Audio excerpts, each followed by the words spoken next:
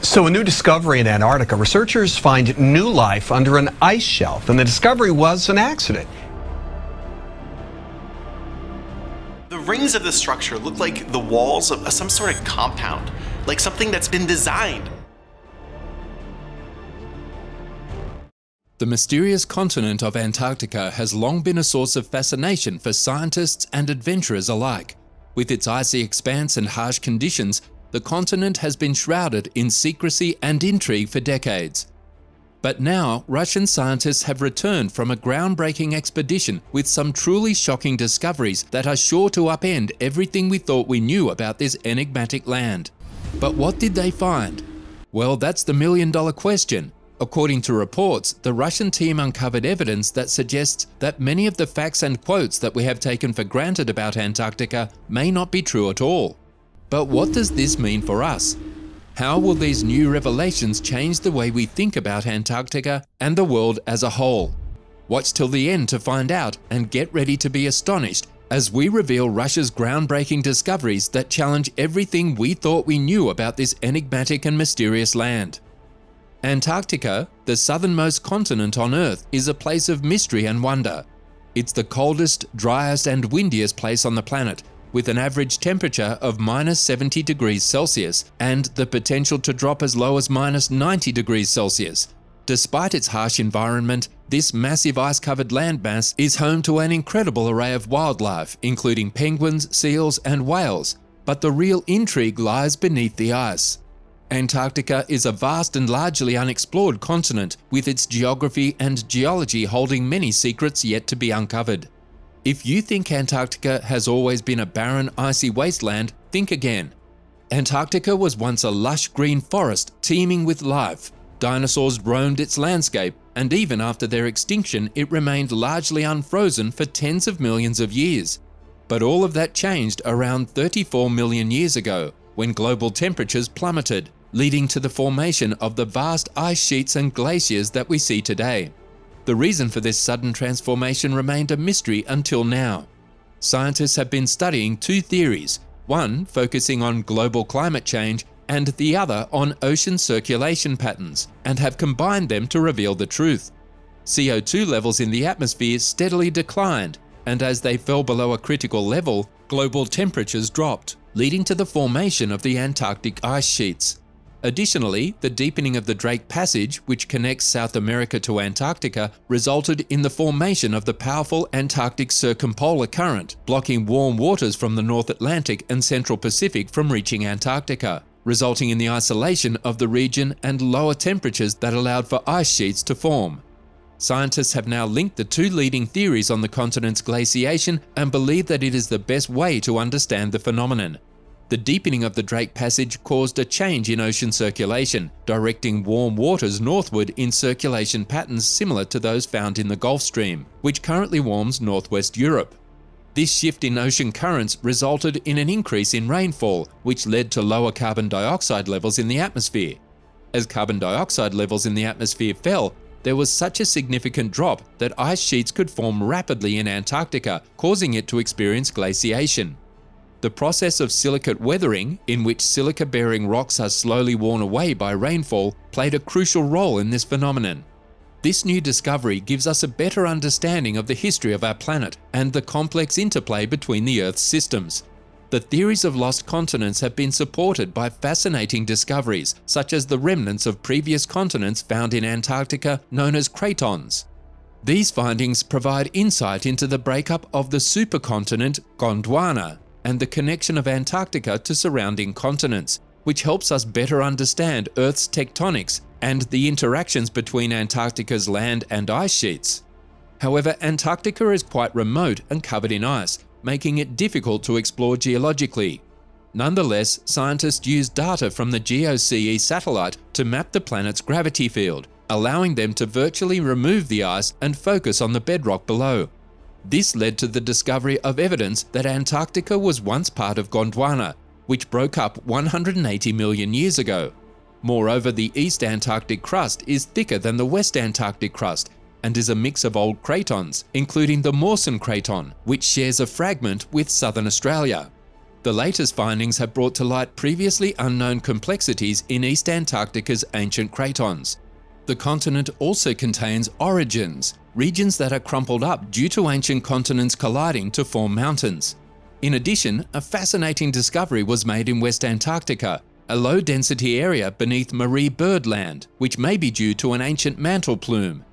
Mantle plumes are hot blobs of rock that rise from the mantle, and their presence can result in the formation of volcanoes.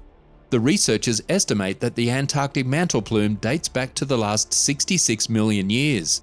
Now, prepare to be amazed by the incredible magnetic anomaly that scientists recently stumbled upon beneath the icy surface of East Antarctica near Russia's research station. This anomaly occurs when the Earth's magnetic field is altered by significant amounts of magnetic materials. In the 1990s, researchers were drilling down in this area when they uncovered a hidden gem, Lake Vostok. Unfortunately, they had to stop before reaching the water to avoid contaminating the potentially pristine ecosystem. But that was just the beginning. Back in the 70s, Russia suspected they had built their base on top of a large subglacial lake. Orbital radar mapping and surface seismological measurements have since confirmed that Lake Vostok is not only the largest lake discovered in the past century, but it's also been isolated under 2 miles of solid ice for anywhere from 13,000 to 14 million years. This hidden wonder is roughly the size of Lake Ontario, but much deeper, with areas more than 3,000 feet deep and 4 times the volume. To top it off, the lake is still liquid and not frozen, with a temperature ranging from 10 to 18 degrees Celsius, indicating a subterranean heat source. The entire lake is covered by a sloping air dome several thousand feet high, formed by hot water melting the ice above the lake's surface, which is teeming with biological activity, as evidenced by microbes, nutrients, and gases like methane. With all these incredible elements, the lake is considered an ideal testing ground for drilling through the ice and exploring the oceans of Jupiter's moon Europa. Hold on to your seats, because this scientific discovery is a roller coaster of excitement. Initially, a mission to explore Lake Vostok in Antarctica was cancelled due to environmental concerns, but subsequent scans of the area revealed something even more puzzling. A team of scientists from the National Science Foundation swooped in to conduct an extraordinary series of low-altitude aerial surveys over the lake, using cutting-edge technology to map out gravitational, magnetic, and thermal activity beneath the ice. And boy, did they hit the jackpot! In the process, they stumbled upon a jaw-dropping find, a massive magnetic anomaly covering the entire southeast shore of the lake. The sheer size of the anomaly alone is mind-boggling. It has got scientists scratching their heads trying to figure out the source or reasons for its existence. One theory is that the Earth's crust near the lake is thinner under this area due to its formation, causing a local magnetic anomaly. Another possible explanation is that the anomaly could be caused by a buildup of metals, but until they can find concrete evidence, this incredible discovery remains an enigma. Furthermore, Antarctica's Taylor Glacier is home to a magnificent waterfall that has become the talk of the town. It was first discovered in 1911 by Australian geologist Griffith Taylor, but it wasn't until recently that scientists were able to uncover the truth behind the blood-red colour of this cascade. The water's crimson hue had initially been attributed to red algae, but it was eventually discovered that something else was responsible for the strange phenomenon. After using echolocation to investigate what lay beneath the glacier, researchers discovered that the waterfall is fed by a subglacial brine lake, rich in iron and hypersaline water. The water from the lake is under such high pressure that it is forced out through tiny openings in the ice, and when it comes into contact with oxygen, it turns red due to the oxidization of the iron. This stunning waterfall offers scientists a unique opportunity to study the microbial life of the region without having to drill deep into the Arctic ice sheet. The pool that feeds the waterfall was sealed off millions of years ago, and this has allowed ancient bacterial species to evolve in isolation. This discovery raises the possibility that there may be other subglacial lakes in Antarctica that harbour microbial life waiting to be discovered. Antarctica is believed to contain a lot of evidence of extraterrestrial objects, one of which is the Martian meteorite named Allen Hills 84001. This meteorite is unique as it allegedly bears signs of life on Mars. In 1996, scientists from NASA's Johnson Space Center in Houston announced that they found microbial fossils in the meteorite. Allen Hill's 84001 was discovered in December 1984 by a meteorite hunting expedition in Antarctica. The meteorite weighed approximately 1.93 kilograms and was shaped like a rounded bridge brick or a large potato, partially covered with black glass. The interior of the meteorite was initially green, which was unusual since the glass or fusion crust forms on all meteorites. However, the inside appears to be mostly grey back on Earth. Allen Hill's 84001 is an igneous rock that formed about 4.5 billion years ago from molten lava, possibly from an ancient Martian volcano. This meteorite is similar to diogenites, an important group of igneous meteorites, and was classified as one of them until 1994 when researchers recognized its Martian origin. After crystallizing and cooling about 4 billion years ago, Allen Hill's 84001 was heated and deformed by a strong shock, possibly caused by a nearby asteroid or meteorite impact. Later, about 3.6 billion years ago, liquid flowed through the meteorite and deposited rounded globules of carbonate materials. These carbonate globules could potentially contain Martian fossils. The only other visible event in the meteorite's history is another shock event that could have happened when it was launched off Mars due to a meteorite impact. To escape Mars, ALH 84001 must have been ejected from the planet's surface at a speed greater than Mars' escape velocity, which is approximately 5 kilometers per second, or about 11,000 miles per hour. The meteorite impact is the sole recognized natural process that can transport rocks at such high velocities, with volcanoes being incapable of propelling rocks at comparable speeds. If a massive asteroid or meteorite hit Mars, certain rocks on its surface could be expelled at speeds greater than the planet's escape velocity, resulting in their complete departure from the planet. Scientists have found additional proof that Antarctica has been struck by extraterrestrial objects, and the evidence this time is so vast that previous meteorite impacts pale in comparison. By using 2 satellites, the team of researchers discovered a crater that covered more than 450 kilometers and was buried under 1.5 kilometers of ice. They speculate that this impact might have caused the largest mass extinction in Earth's history, which occurred approximately 250 million years ago. According to scientists, the Wilkes Land impact had a catastrophic effect on the planet and its inhabitants, and almost all life was extinguished. The discovery was made by a joint mission aimed at measuring anomalies in Earth's gravitational field to show how mass is distributed on the planet and how it changes over time. Further study of collected data revealed evidence of the enormous crater. Some scientists suggest that a metallic M-class asteroid might be concealed in the depths of Antarctica near Wilkes Land. This colossal impact is thought to have generated an enormous quantity of dust, creating a hostile environment, months of darkness, and caustic acid rain that transformed the planet into a living hell. Only a small number of prehistoric shellfish were able to survive the catastrophic event, which resulted in the extinction of most marine and land creatures, and ultimately led to the emergence of the dominant group of animals, dinosaurs, over the next 200 million years. The Permian Age, which ended around 250 million years ago, was brought to a bleak end by this event. Despite the fact that 80 to 90% of all marine and terrestrial life is believed to have died during that time, scientists still disagree about the cause of this mass extinction. While some scientists suspect meteorite impacts, others believe that volcanic activity, accompanied by massive CO2 emissions, caused the mass extinction. The Antarctic Impact Crater, located in East Antarctica, is approximately 3 times the size of the Chicxulub crater in the Yucatan Peninsula, which was created by a meteorite impact about 65 million years ago and potentially caused the extinction of the dinosaurs. On the other hand, the meteorite that formed the massive scar on the Antarctic surface was several times larger than the dinosaur-killing meteorite, with an estimated diameter of over 45 kilometers. Antarctica is full of surprises, but this discovery might just send shivers down your spine. The Ross Ice Shelf, an area the size of Texas, is producing sounds that are straight out of a horror movie soundtrack.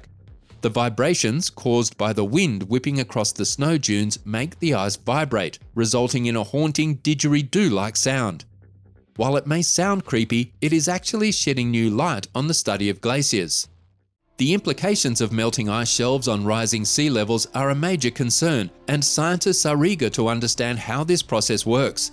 Ice shelves act as a plug in a bottle, keeping a flow of ice from the interior of Antarctica to the ocean restrained.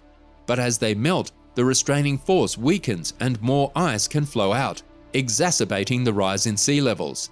The discovery of the singing ice shelf was made possible through the use of sensitive seismographs, which allowed scientists to study the glaciers in new and innovative ways. By placing the instruments at the top of the ice shelf, the researchers were able to collect data for 2 years and found that the Ross Ice Shelf sings at frequencies of 5 cycles or more almost continuously. This discovery not only offers an eerie soundtrack to the frozen continent, but also provides valuable insights into the mechanisms behind glacier melting and rising sea levels. Antarctica, the world's southernmost continent, is home to many mysteries that continue to fascinate scientists. However, not everything in this frozen land remains an enigma forever. Recently, researchers have uncovered the explanation for a massive phenomenon known as polynyas, which are essentially large holes in sea ice. These holes are extremely useful for Antarctic animals such as seals, whales, and penguins that swim beneath the ice and need to surface to breathe and rest. One specific polynya that has intrigued scientists is the Weddell Sea polynya, or the Weddell polynya. This particular polynya was first spotted in 1974 in early satellite images near an underwater mountain called Maud Rise. It was massive, approximately the size of New Zealand. Even though air temperatures in the area were well below freezing, the polynya reappeared in 1975 and 1976. However, it seemed to have vanished after 1976, leading scientists to believe that it was a long extinct process. To their surprise, the Weddell polynya reappeared in 2016 in a slightly smaller size, about the size of the US state of Maine. It then reappeared again in 2017, and a study published at the time linked the 2017 polynya to cyclone activity. But as with many global phenomena, there may be more than one cause, and this recent study shows that several factors need to align for a polynya to form. Some of these factors could happen in any given year, but unless they all come together, a polynya won't occur.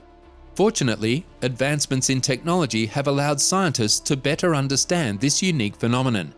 With access to a variety of data streams, including satellite images dating back decades and information from the Southern Ocean carbon and climate observations and modeling, researchers have been able to study the polynya and its causes more closely. The system of floating instruments drifts in the Southern Ocean, monitoring temperature, salinity, and current to 2,000 meters, and has been collecting data since 2014, providing valuable insights into this strange and captivating occurrence. Scientists have also been fitting Antarctic elephant seals with Argos systems, which include GPS, temperature, and salinity sensors for many years. This has led to a third stream of data that has been collected. The recent formation of the polynya was caused by a combination of various factors, including abnormal ocean conditions and a series of intense storms that brought hurricane-level winds over the Weddell Sea. The scientists found out that when strong ocean winds approach the Antarctic coastline, they promote upward mixing in the Weddell Sea near Maud Rise, which causes dense seawater to swirl around itself, creating a vortex above. For many years, 2 floating instruments were trapped in this vortex.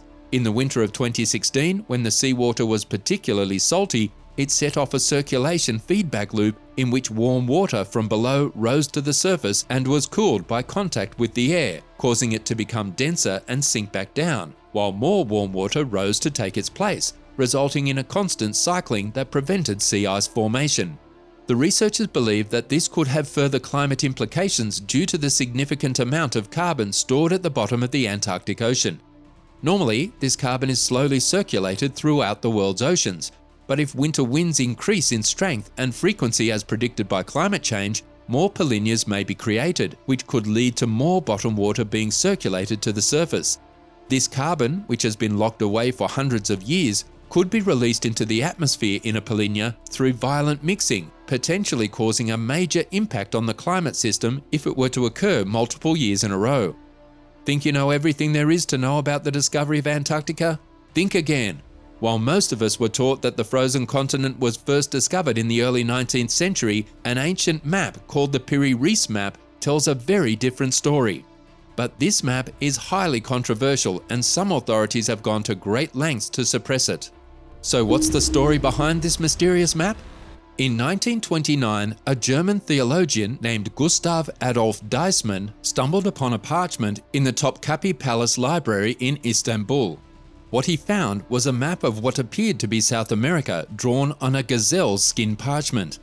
This map, which became known as the Piri-Reis map, was drawn and signed by Turkish cartographer Haji Ahmed Muhyiddin Piri, or Piri-Reis, in 1513. Piri-Reis, who was both a cartographer and a member of the Turkish Navy, claimed to have used 20 different maps and charts as his sources. What's even more interesting is that 8 of these maps were Ptolemaic, meaning they were based on the knowledge of the ancient Greek society from the 2nd century. But this map on a piece of preserved gazelle skin is shaking up the world of cartography. Why, you ask? Well, for starters, this ancient artifact shows Antarctica almost 300 years before it was officially discovered. But that's not all. The map also reveals a landmass that existed before the icy cap of Antarctica formed some 6,000 years ago. Enter Professor Charles Hapgood of the University of New Hampshire, who in 1965 published a book called Maps of the Ancient Sea Kings. Hapgood and his students delved deep into the mysteries of the Piri-Reis map, discovering that it was drawn using the Mercator projection, a method not used by European cartographers until centuries after its creation. So how did this map end up showing Antarctica without its ice cap? And who could possibly have known about it over 4,000 years ago? Hapgood proposed that the map was based on information from an ancient civilization and cartographic skills that put our current technological capabilities to shame. And get this, Hapgood even suggested that this civilization may have had aerial capabilities, as the map's topographical accuracy from the coast was just too impressive to be explained by seafaring and cartographic abilities alone. Theories of lost cities, aliens, and ancient super civilizations abound, and we want to hear from you.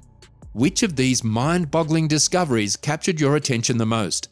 Share your thoughts in the comments below.